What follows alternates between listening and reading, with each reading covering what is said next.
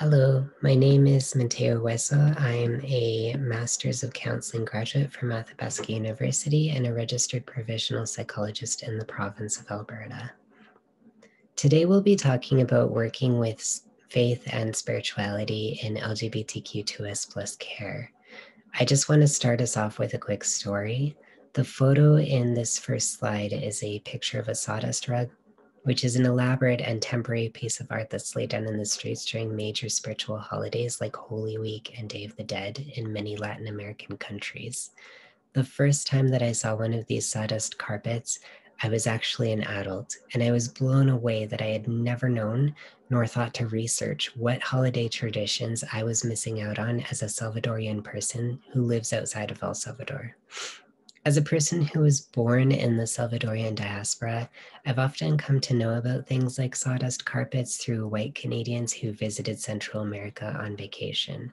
But although I'm Salvadorian, I'm not sure I'll ever feel safe enough to travel to my family's home country on vacation like my friends do. This is because the violence and harassment that Salvadorian sexual and gender minorities like myself face within the country pose a threat to my safety.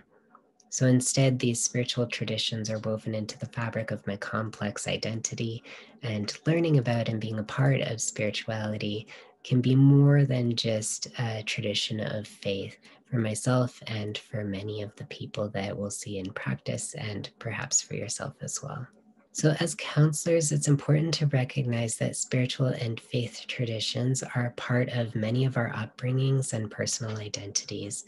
Our belief systems can inform the values we live by and how we reason or make decisions based on these values.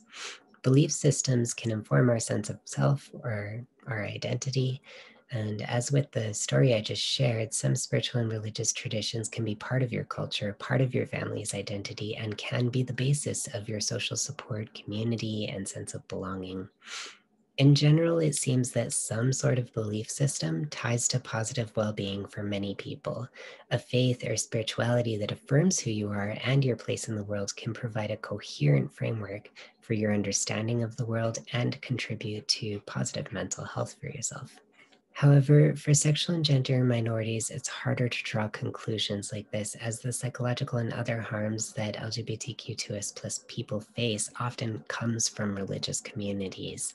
For example, many LGBTQ2S plus people find Canada to be pretty accepting of human diversity, but we still face many disparities. This changes how we can view the determinants of mental health, like having a faith or spirituality, when working with sexual and gender minorities. In a large-scale US Pew Research study, it was found that a majority of LGBTQ2S plus respondents were religiously affiliated, and 1 in 3 found that there was a conflict between who they were and their religion. As an estimated 13% of Canadians identify as LGBTQ2S plus, this means that working with LGBTQ2S plus folks is part of generalist practice. We should all be aware of the major issues impacting mental health with this group. It is very important that we look at what is posing a barrier to spiritual health, as it's so important to mental health. One of the more obvious indicators of harm when we're working with LGBTQ2S folks comes from our knowledge of whether there's been coercive efforts to change who that person is in terms of their gender and sexuality. So there are instances in which gender or sexuality is less desirable in a community. And due to the belief that LGBTQ2S plus people's identities are wrong, many individuals, groups, and organizations have led change efforts to change the identity of these sexual and gender minority individuals. Change effort programs dressed as therapeutic initiatives with the intent of changing a person's sexual or gender identity are called conversion therapy. The Sex Now 2019 Canada survey found that 1 in 5 of GBTQ2S plus male respondents had been a victim of change efforts or conversion therapy in Canada. Those affiliated with a religion were more likely to have experienced these harms. These change efforts are not evidence-based and they can greatly harm individuals. Suicidality, substance use, and other indicators of poor mental health increase with exposure to change efforts or conversion therapy. While some parts of Canada have banned conversion therapy, groups that administer the practice have simply changed small parts of their programming to sidestep legal repercussions. Most of them do not have to answer to a regulated profession or a regulatory college, such as the College of Alberta Psychologists. A lot of them are religiously affiliated, and so regulatory healthcare bodies do not govern them. The Canadian Psychological Association has renounced change efforts and conversion therapy. Under the standards of practice for Alberta psychologists, we are prohibited from engaging in these practices and required to report a psychologist who is known to be performing them. The impacts of religious harm are internal and social. They include suicidality, substance use, isolation, minority stress, low self-acceptance, shame, and internalized depression, experiences of rejection, and variability in your social and family dynamics. So, to talk a little bit about isolation, sometimes LGBTQ2S plus people have not yet contacted a community, or they're hesitant to contact a community of sexual and gender minority people, even though it's been shown that these communities do provide group level resiliencies to their community members. Exposure to oppression or violence and to stories of oppression or violence related to the marginalized group that you belong to increases a sense of internalized homophobic or transphobic narratives sometimes, and it can increase your anticipation of whether or not you will face oppression or violence. And of course, all of this together increases your distress, and that distress is specifically related to who you are and what minority group you belong to. So that is what we call minority stress.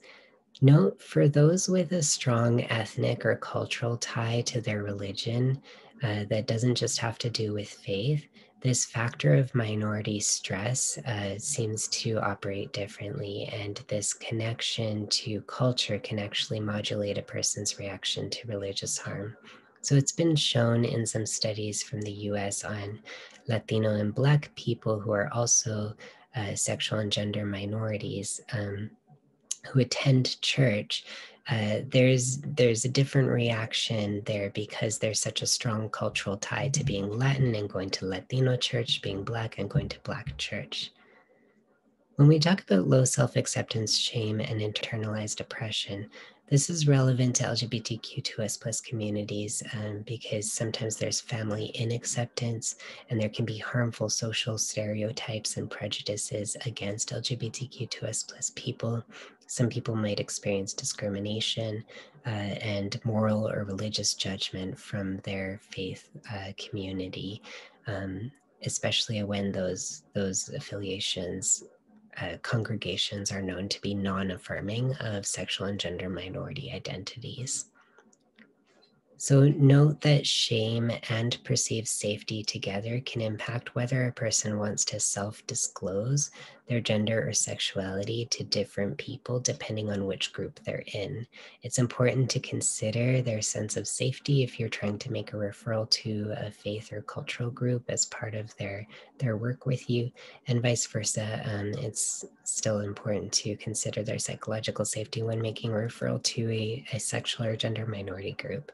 In general, you just want to avoid assuming where they're out of the closet to people and how they relate to the different cultural and faith communities that they might belong to. Note that vulnerability depends on other social factors as well, such as age or cognitive capacity and dependence on others. So for example, a senior who lives in a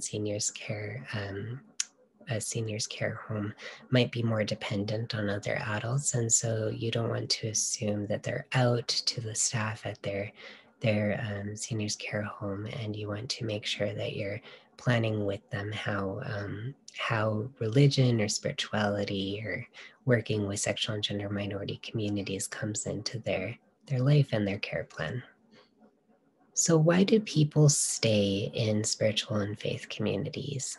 Mental health outcomes were better when LGBTQ2S plus individuals were part of affirming religious congregations compared to those who were part of congregations that did not affirm their gender and sexual minorities. In the Barnes and Mayer 2012 study, LGBTQ2S plus people from non-affirming congregations had a number of strategies to weather discrimination from their community. The cultural, social, and psychological benefits of a belief system and religious community may in some ways actually protect LGBTQ2S plus members from greater harm. So here's a little self-reflection piece for you. You are interning as a student counselor at a counseling agency. Adam, a 64-year-old man, calls one day requesting a traditional Christian counselor. The front desk administrator tells him that they cannot guarantee the religion of the counselor and assigns him to you. So without assuming, your faith, just answer honestly for yourself. How prepared do you feel to discuss Adam's preference for a Christian counselor with him if he brings it up? And what are the assumptions that you've made about Adam already in terms of his sexuality and his gender identity? So whether or not you're from a certain faith, religion, spiritual tradition, or whether you are a gender or sexual minority, you will find clients who have similar stories to yours and clients who differ greatly on paper to your identities and labels. Wherever you are socioculturally located to the client, you can make assumptions that they are similar to you and assumptions that they are not. You can make assumptions based on stereotypes and assumptions based on not enough information. Be aware of the fact that clients might make assumptions about you as well. The key is to be aware that we as humans are programmed to make automatic assumptions and categorizations of people. As counselors, we try to train ourselves to detect situations in which we're likely to make assumptions, as well as the signs that we have started to do so. Our goal is to relay a non-judgmental stance, not to assume who that person is, to approach them with curiosity and, of course, positive regard. So here's a second reflection for you. Lainey is a 40-year-old two-spirit person who grew up on reserve. They have been referred to you by the social worker at the agency who has been working with Lainey to find stable housing in the city for the past several months. What are your assumptions about Lainey's belief system? So again, whether or not you're from a certain faith, religion, or spiritual tradition, whether you are a gender or sexual minority, you want to, again, look at what kind of gut reactions you're having to a client and their story. Perhaps you're generalizing based on some knowledge that you have two-spirit or indigenous people. And we do want to hold that with a grain of salt, making sure that we're making room to actually meet the client where they are, that individual client, no matter what our training and our knowledge is of different groups of people. So counselor prejudice against LGBTQ2S plus individuals remains an ever-present barrier to competent care.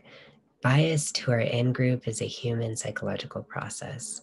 In order to promote fair and just mental health practice, our first step is observing our own gut reactions, beliefs, and attitudes towards different groups. One place to start is, what does your religion or spiritual community tell you about LGBTQ2S plus people? Or are they even mentioned? How is this, what is said about them, or whether or not they're mentioned, how has that impacted your beliefs about sexuality and gender? There are a number of strategies for countering internal prejudice and stereotypes, including accessing education, gaining experience with LGBTQ2S plus stories and clients, personal involvement with sexual and gender minority communities, and for religious or spiritual counselors, finding a faith or spiritual or other community that affirms sexual and gender diversity so that you're not in conflict in different communities in your work community compared to your faith community in the messages that you receive, or finding ways to reframe or bridge the scripture where applicable to inclusive practice. If you would like further training on working with LGBTQ2S plus people, there is a free training for transgender inclusivity through the Trans Wellness Initiative, which is an Alberta-based health initiative website, and they do offer some training as well. There's also the LGBTQ2S plus foundations and specific populations trainings through the Rainbow Health Ontario education website. Note there's usually a bit of a cost with the Rainbow Health Ontario online training. So that's about it for today. Thank you so much for taking the time today with me to consider spiritual wellness and counseling practice, especially as it pertains to sexual and gender minorities. I wish you well on this journey.